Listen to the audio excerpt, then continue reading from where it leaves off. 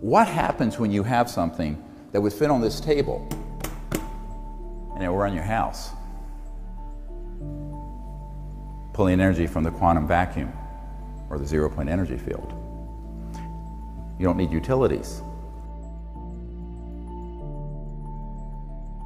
J.P. Morgan famously was reported to have said to Nikola Tesla, when he had a car that had a little antenna on it that was running around where the batteries were charging themselves, J.P. Morgan said, if we can't put a meter on it, we don't want it.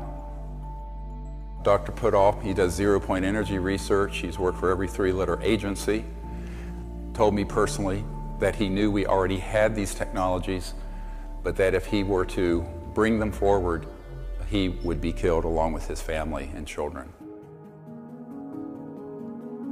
In 1927, there were 2 billion people in the world. Now there's 7. So of those 2 billion people, there were very few people living with cars and electricity in their homes and et cetera and so on. Now you have 7 billion people and billions more people living on that system, which has become entrenched, bureaucratically built into our funding mechanisms from the state, local, federal level of support, and also where there are a lot of very powerful stakeholders. And so from a rational point of view, you'd say, well, these technologies would get us off of oil, gas, nuclear power, no more Fukushimas. But from the point of view of people who are looking at the national security equation from a macroeconomic stability point of view, this is their worst nightmare. 99.9% of the people on planet Earth would benefit from this. There is a very, it's not the 1%, it's the 0.0000001% who would not benefit from this because they are the ones sitting atop the petrodollar system, the macroeconomic order, and particularly the fact that it is run, and everything we're using is run on a metered, linear energy source, even solar and wind.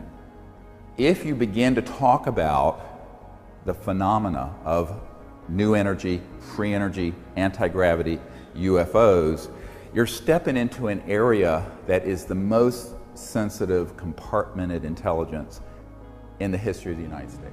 First, I want to give you sort of the big picture. And the big picture is that we haven't needed fossil fuels since about 100 years ago. This building was built in 1913. Certainly by then, Tesla, Faraday, Maxwell, particularly the Maxwell-Quaternion equations that were chopped off and changed, as you may well know, some of you who are engineers, has resulted in us having an energy sector that requires us to burn something or heat something up to create steam to get us electricity or to run our cars.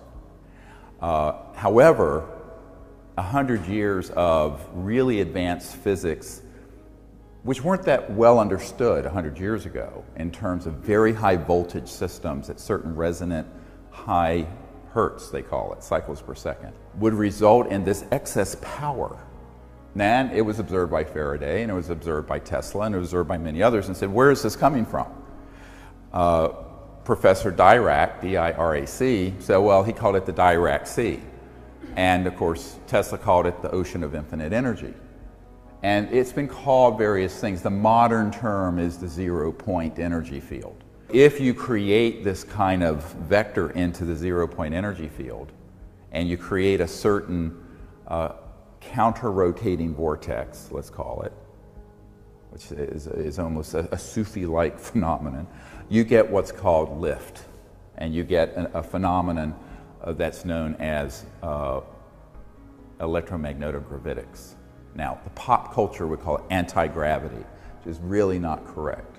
What you're really doing when you see a UFO moving and it's going straight up 10,000 miles per hour against gravity is that it's actually in a space-time bubble.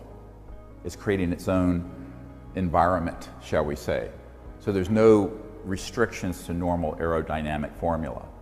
And so the thing can lift and go straight up at those velocities. And if it goes through another level, the entire object, the mass of the entire object, can become massless. And that's when you enter into what's called the trans-dimensional physics, when something moves from one dimension to another, or transverses one dimension to another. By definition, all interstellar vehicles are trans-dimensional. Let me repeat that. If it's interstellar, it is trans-dimensional. It is not getting here at a subluminal or below the speed of light velocity. This is the key thing that people have to understand and began to be studied.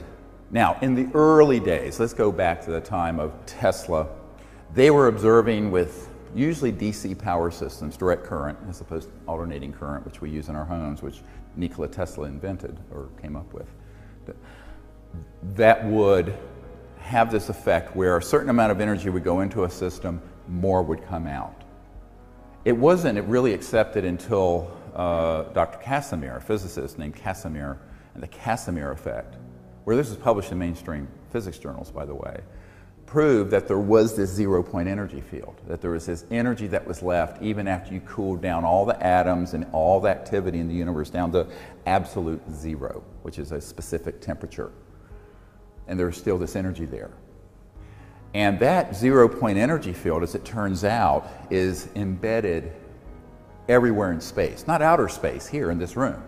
So that every cubic centimeter of space in this room, for example, has enough power to run at least the United States for a day, a cubic centimeter. So it's an enormous field of energy. So running our planet on this energy field would be like taking a thimble out of the Great Lakes or something of water. It's a trivia, it's a rounding error. However, as J.P. Morgan famously was reported to have said to Nikola Tesla, when he had a car that had a little antenna on it that was running around where the batteries were charging themselves, J.P. Morgan said, if we can't put a meter on it, we don't want it. Big bankers. Now, 100 years ago or 90 years ago to today, nothing's really changed in terms of the geopolitical, financial, macroeconomic exigencies. And that's the huge problem. Is there a technical challenge? Yes. And we'll get into how we can mount a sort of effort together to come up with a modern day version of what Tesla had. But the geopolitical, macroeconomic policy issue is the big problem.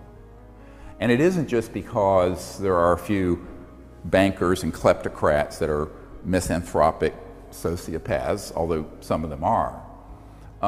It's because there are a lot of stakeholders who don't want to have to deal with the change. Even if you don't accept that in your paradigm, the inhumanity of keeping these sciences and technologies away from the public and the poverty that it engenders. Because I was talking to an industrialist from India, and he was telling me it would take trillions of dollars to properly electrify the subcontinent so that people have the energy they need using today's conventional systems, even solar, even wind, even coal. And you know, we're facing a situation now that every year or two there's 1,000 new coal-fired burning power plants being put online in India, China, and elsewhere, mostly without any scrubbers. So in the Pacific Northwest and other places, you have a huge amount of the pollution that's in the West Coast. It's coming from Asia because there are no scrubbers in those coal. And you look at the air in Beijing and Shanghai and other cities, it's not breathable. Then you go to the oceans, where you have the Fukushima reactor releasing all this radioactive material, and huge parts of the oceans, because there's all the CO2 going into the oceans, are beginning to die because of the acidity and alkaline levels being upset. So there are all these big macro geophysical effects while we're trying to maintain the current macroeconomic order. Big problem, huge mistake. But who's going to fix it? This is really the crux of the problem. And many people have asked me, given the folks I've met with over the years, why doesn't someone do that? But see, everyone says that. My wife and I this week were just up in New York meeting with the head of a foundation. And the question came up frequently with people there, all of whom were incredibly wealthy. Well, why doesn't Bill Gates do it? Or why doesn't the president? It's always, why doesn't someone else? Of course, if you go to the president, he'll say, no way, Jose. And if you go to billionaire X and billionaire Y and billionaire Z, many of whom I've met with, they'll go, you know, one of them once said to me, we all want to be first to be second. Great expression. You hear it a lot in business. When it's a very controversial science, no one wants to be the first to stick their neck out. So this becomes then a leadership issue, which is what I've tried to provide some clarity to in my own humble way, being not a significantly wealthy or powerful person at all, but knowing what I know, try to share it with the public and try to create a momentum towards disclosure, not only of the fact that we're not alone in the universe, but that the secret behind these UFO propulsion systems and energy systems would give us an entirely new planet. Beautiful.